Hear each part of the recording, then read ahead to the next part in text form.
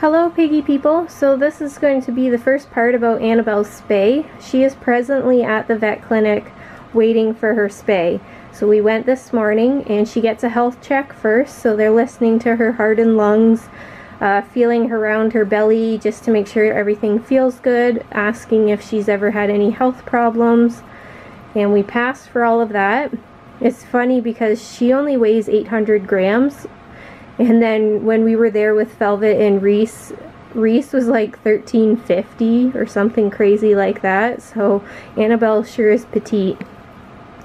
So we'll get updated later this afternoon with how she's doing. I think she's going to be a good pig for being there and recovering and eating her veggies, because she's pretty confident even on her own. Like when she was in the carrier, she was moving around and stuff like that. So I feel good that she's going to be fairly comfortable at the vet clinic, where Reese and Velvet were terrified.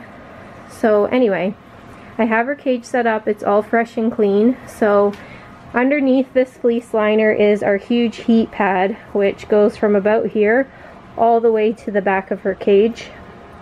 She has soft orchard grass here on another liner, her wood tunnels with a pad. She has a really cozy bed with a pad. So I picked this bed because it's open enough that I could get her out easily, but it's also warm.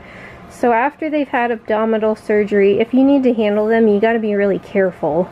So I will just have to see whether she needs to be hand fed or not. That's something that you kind of don't know until you get them back. Some pigs go right back to eating super well, like Reese and Velvet both did, whereas Annie, her sister, took a couple days of me hand feeding her every few hours to kind of supplement her food, because she was eating a bit on her own but not enough. So I'll see how Annabelle is doing. Got her pellets there, and she has a little half a urinary tab, and her water bottle right now is at the vet clinic. So this is how I've got it set up. She's not a crazy active pig, so this 2x3 I feel confident is small enough to keep her settled, because she's kind of a pig on her own that's fairly shy and quiet. So our hopes are that after her hormones are gone, she will go back with her sister and I'll be able to take out this divider. But let's not get ahead of ourselves. So I will update you guys once we get her back home, and we'll see how she's doing. So I'm back with Annabelle, just getting her some food in her system, and then I'm going to pop her back in the cage. So just doing some Sherwood recovery food.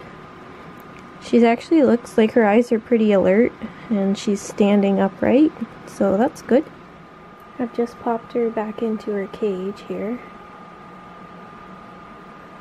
so that she can grab some pellets or some hay, whatever she wants to do, and it's nice and warm in here. She's so petite, so I'm going to put her veggies in here too.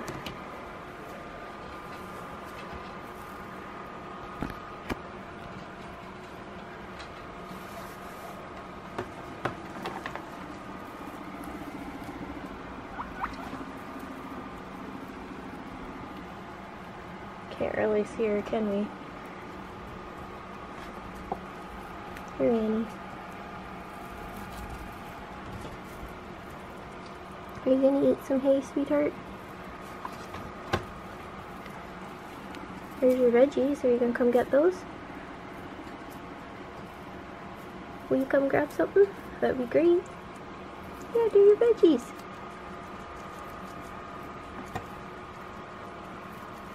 Oh, good. Well, we're thinking about snacking on hay. Are we gonna have some, baby girl?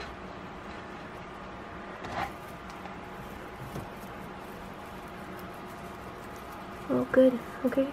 She is taking some hay. That's great.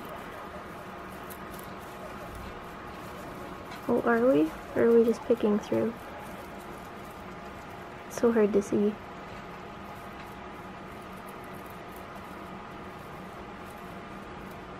Maybe not. Maybe we didn't take any.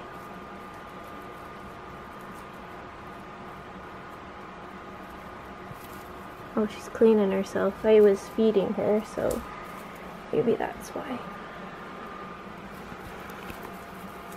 We've got to wash up before dinner, I guess.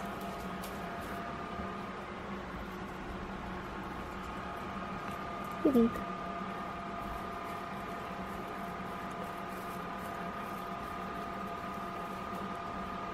Okay, you have something to eat so I can see.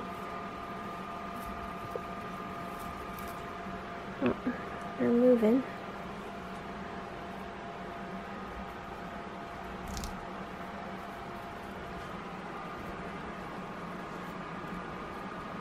I should go get your water bottle, shouldn't I? I'll go grab that. So it's hard to see, but she is eating hay, so that's good. And then plus her heat pad's under there, so she'll stay nice and warm, which is always good. Especially for the skinny pigs, but any pig after surgery, they have a bit of a hard time getting their body temperature to be maintained properly. It takes a little bit for the anesthesia to get out of their system and for them to be able to do that.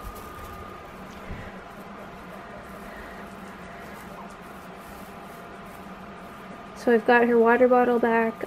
She has her veggies sitting on the side for when she wants those. She's not interested in them just yet.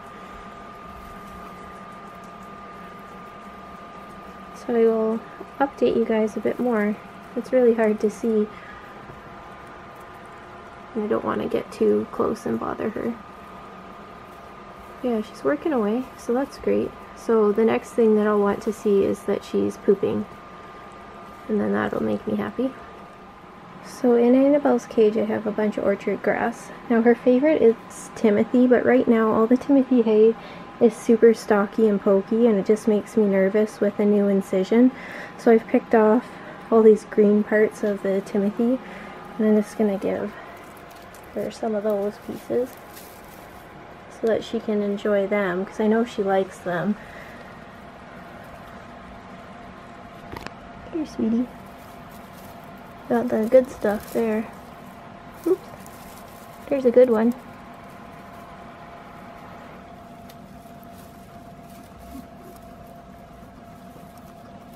Can you get it? Hope it went beside you. Here. Can you get it?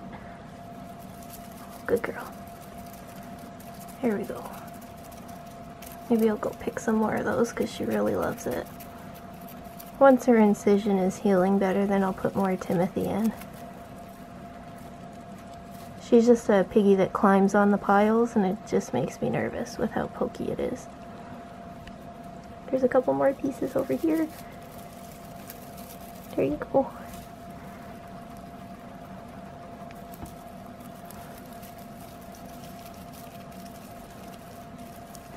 Good girl, Annabelle.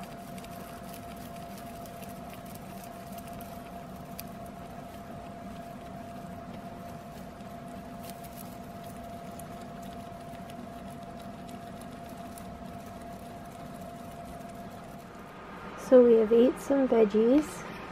We'll probably only have half the veggies left.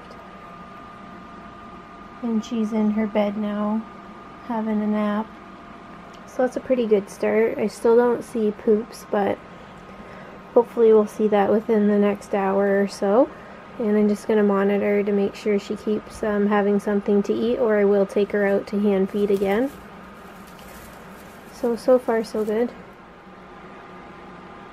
So this is the first poop that we've gotten from Annabelle. Really gross. So there's all mucus and it's just like a little tiny ball of actual poop. And there was a little bit still stuck in her bum because it was kind of attached by like stringy looking stuff. So very gross. So if you ever had a pig who had poop like this who hadn't just gone through surgery, that is a terrible poop. But hopefully the ones to come after are going to look better and better and better. So it is the next day. Right now I have her log and her bed out of her cage because I need her to get moving. So I was up last night to hand feed her in the middle of the night. She's off and on for eating. She'll be doing okay, and then she kind of doesn't want to eat anything else on her own. So today I've just been doing every 2 hours I'll come down, I'll make her get up, give her some of the Sherwood recovery food, and then I'll put her back in her cage without her bed and tunnel, just so she gets moving around. And she has poops. It's only after I've got her to get up and get moving that she'll poop. They're still fairly ugly looking, but no longer mucusy, so that's good. I just gave her some gas drops too, in case her tummy is a bit gassy. And we're doing okay. Like, she's bright, she's alert, she's a real handful to try to hand feed. She's such a little squirmy wormy. She just wants to not sit still. And then when you're trying to hand feed her, she's throwing her head around, trying to back up, and gets both her little paws on the syringe to shove it away from her. So she's a challenge. But I mean, I've got to hand feed her, so we kind of have to get through it. I'm hoping by this evening that maybe she'll be a little more perky. She is really fidgety, so she's naturally a super fidgety piggy, but today she's just bopping around a lot and like doing like little nibbles on her legs or checking her tummy out. So thankfully the sutures are on the inside of her stomach. But hopefully, like, if she can keep moving today, she can get all the junk out of her system and start feeling more normal. She's doing well. Like, she's very alert and active. It's just a little hit and miss for eating. But I remember Annalise was the same, where it was a couple days of, if I didn't get her out of her bed, she just wanted to stay in there. So anyway, things are going decent. Usually like the first 24 to 48 hours are the most crucial to make sure you're getting them back to eating and pooping and getting their system going. So yeah, we're just gonna keep pushing through. So I just, like I said, I give her a couple hours off, and then I come back for about an hour to bug her, because it takes me about half an hour to get not even that much of the Sherwood recovery food in her, because she's a pain. And then I watch her for half an hour, like I am right now, without her beds, and then after about half an hour I'll put them back in and she can go back in her bed for another nap. Alright, well, thanks for watching, guys, and I'll keep you posted. Bye-bye. If you like watching guinea pig videos, learning how to care for us, seeing product hauls or reviews, or really anything else guinea pig, please subscribe and make sure you hit that notification bell so you never miss a video. Down below I've left 2 more videos for you to pick from, so keep on watching.